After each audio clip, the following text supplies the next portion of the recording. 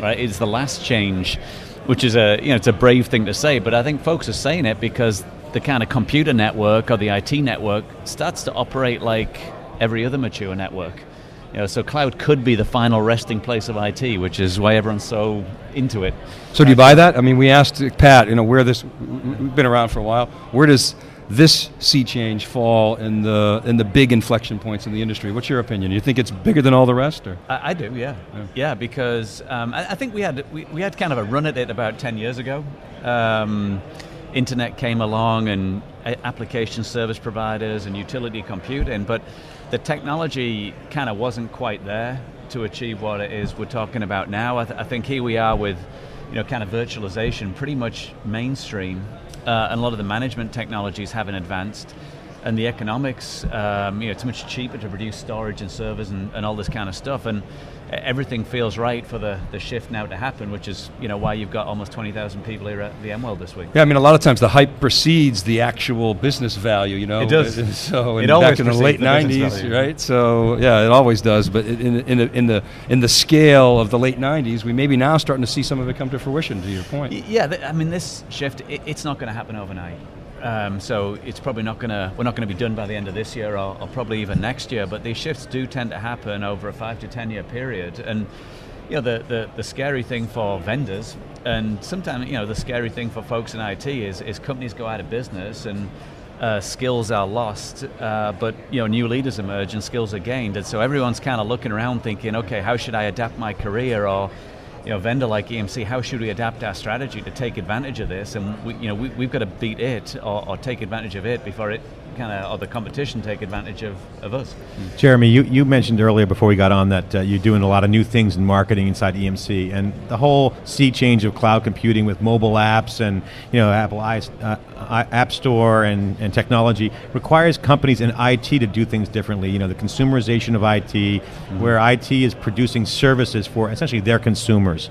Yeah. What do you see in terms of new things that people are thinking about? Are they thinking differently? They have to think differently. Share with the audience what you're thinking and how you approach your job. You manage a big budget. EMC is a big company. They're publicly held. They own VMware. So you're in charge of a large budget, and you're working on new things. So what can you share about what's being thought differently and what cloud enables? Yeah, I mean, I do think there's a huge shift going on. For the first time in my career, I mean, I've been doing this 20 years or so, the consumer world, the real tech revolution is happening in the consumer world. I mean, you mentioned the consumerization of IT. It's a little bit humbling at one level because it was always the enterprise guys that told the consumer guys what to go do. Personal computer, for example, right? Yeah. I mean, it was BlackBerry. Right. Standardization. It kind of feels a little bit weird to have the consumer guys now driving the revolution, and it is having a huge impact on the business world. I mean, you saw in Paul Maritz's keynote this morning an App Store-like demo for getting access to IT applications, and look, we can't ignore this in marketing. We try and reach a couple of audiences, at least a couple, our customers, our partners, and even our salespeople internally. They have smartphones, they have iPads, and the most effective way to reach people is using that channel. Social media is big. You guys know a little thing too about social media. We don't need email addresses or go back 10 years, direct mail addresses right now. We need fans and followers. That's how we get our message out. So we do need to recondition a bunch of folks in marketing to think a little bit differently as to how we reach our audience. It's interesting, the expectations of users have changed from that PC-centric chain to the desk to, hey, I want to watch the Cube video, but I want to have it on my iPad so I can walk around the office, or a young person who says, I don't use email. So talk about from your research and your view of the market, and that you're reading the signals, what is the preferred user expectation? I mean, is it complete IT being invisible? Is it IT is like now kind of like water and electricity? Frictionless, right? I think folks, I mean, the one word I'd use to describe it is folks want like a frictionless experience. I mean, the thing I love about the iPhone and the App Store experience is, hey, I can be sat having breakfast with my kids. Hey, Dad, can I have that app? And okay, so not even the friction on your wallet is not that great, right? It's 99 It's already embedded, so it's a direct withdrawal. It's 99 cents. And I think in the business world, you come to work and it's always like everything is so hard. Why does it have to be so hard? And business I'm in, marketing, I'm sure, we've got the customers that are dealing with EMC, it shouldn't be so hard to get access to the information they need. For the salespeople, it shouldn't be so hard. And so I think we can kind of leverage a lot of this consumer thinking to push information through the channels that we as consumers are used to. And if it's frictionless, we're going to use it more often. How do you be both a business leader for EMC and a change agent? Because you have innovative ideas, and you have to go back. And EMC is a very conservative company, and you've been kind of a maverick in your career. And we won't talk about some of the things that have happened marketing-wise, but it's the talk of the show. But you're going to show some photos on it. The banner. No, seriously. You've got to be a change agent. So how does someone drive that kind of change? And cloud computing has that same element, up and down, infrastructure, applications for development, and end user. What do you do? I mean, how can you? I think you're not going to fear it. You're not going to be scared of failure, right? I mean, I've heard the saying, you kind of fail often.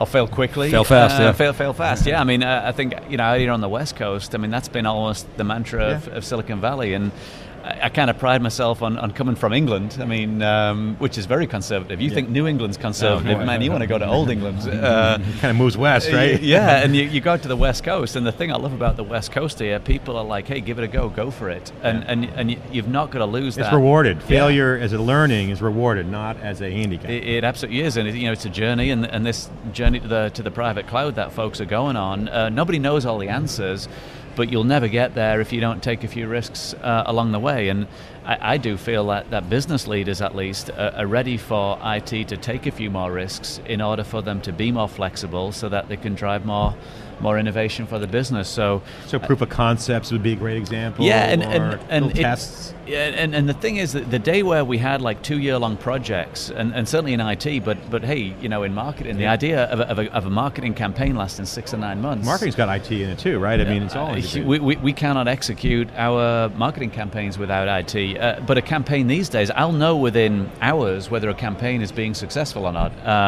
And so the idea where you would plan for a couple of campaigns in a year, that those days are gone. You could roll campaigns in 30 days.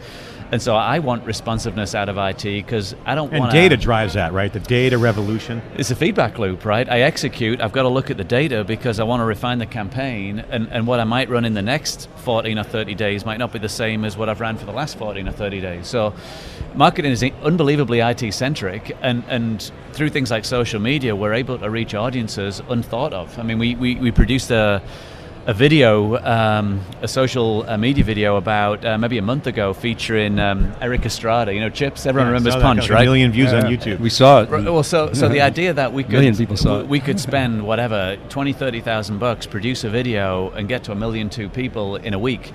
That's ridiculous, right? We could never do that before. Yeah. We have thousands of people watching right now, and no promotion. Yeah, all word of mouth. Thank you very much. We were talking about innovation earlier. We had Tom Georgens on before. We're talking to Pat. We had senior execs from QLogic, and we were talking about 3PAR. Obviously, they're in the news. Clearly, an innovator. And somebody made the point. Hey, look, they made a lot of the traditional companies like EMC better, right? Yeah. At first, people said, thin provisioning. Why would we want to do that? We'll sell less storage. And now everybody's doing it, right? Yeah. And it just makes you more competitive. There's a sort of an analogy in the IT side. We've had a number of CIOs on said that when we look at IT services now, we begin to benchmark ourselves against cloud service providers. So there's a really interesting dynamic. Where does the cloud service provider fit into your whole, marketing philosophy? Yeah, it's a great question, because when most people think cloud, they don't think private cloud, right? They think, the external public cloud, compute or storage resource out there on the internet, Google's and Amazon's and so on. And we think that folks will want to take advantage of cloud service providers, but in order to do that, I think they're going to ease their way into it. I think they're going to take on a project or two internally, start to transform their own IT infrastructure to a private cloud, and I think then if there's a seamless way to take on board external kind of compute and storage resource in a safe, reliable way, then they will. And I think what a lot of people fear is, I'm going to put something out in the cloud and then that cloud provider goes under, and then what? What do I do? Well, I think what folks want is this way to move applications out there and then move them back again, or move them anywhere they want. And it's not until I think the likes of VMware have come along and provided that kind of technology layer that allows you to do it, that really it opens the market for the cloud service providers. But I think increasingly you will see this federation of workloads out to the public cloud. And look, I think there will be folks who are going to go deploy things on the Googles and Amazons as well, but I think it'll be a specific class of application. Yeah, and your philosophy, EMC's philosophy is different. There's stark differences between your old company, Oracle, HP, and IBM, and of course, EMC and VMware, and the more virtual, partnerships, and then of course, Google and Amazon. There's really, and Maritz talked about it a little bit this morning. Yeah. What's your take on that, and why do you guys win? Yeah, well, look, I think people want virtualization. I don't think any customer wants to be owned. So this idea that there's a vertically integrated stack, and once you move to vendor X's private cloud, you ain't going anywhere. Or once you move to vendor Y's public cloud, you ain't going anywhere. I really do think folks want this nice kind of seamless on-ramp. As Paul talked this morning, you can move existing applications. You can then build new applications, and if you want to run them in the public cloud, God bless you, go do it. And if you want to run them in the private cloud, you can do that too.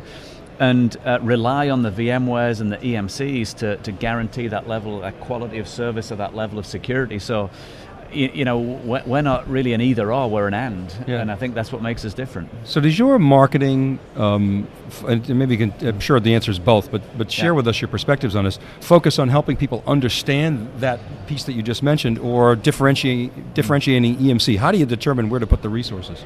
Yeah, it's been very focused on private cloud right now. Yeah. And the reason why is, well, number one, when most people think EMC, they think storage, right? And so there's a perception to change in people's mind. So we're going to focus on private cloud. And also I think private cloud is probably the most pragmatic step that large enterprises will take over the next year or two. And primarily large enterprises is our market. And as they've got their arms around private cloud, I think then this idea of federating workloads to public clouds based on the same architecture is going to be a lot easier for folks to understand.